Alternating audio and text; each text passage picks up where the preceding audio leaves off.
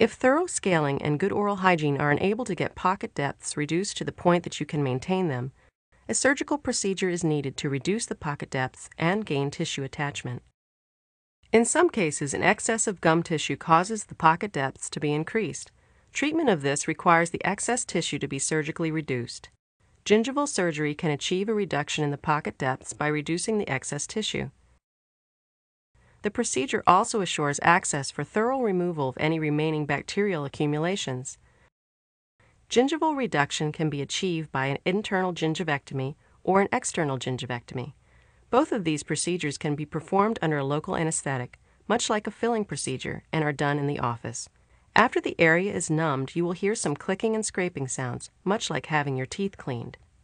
The area could be sore for the first 12 to 24 hours after the procedure. The soreness can be controlled with a moderate pain reliever. There will likely be a protective dressing placed over the area treated to prevent damage from brushing, flossing, and to allow initial healing. The results of this procedure will normally provide improved access for your oral hygiene procedures, making the gum tissue seal much easier to maintain.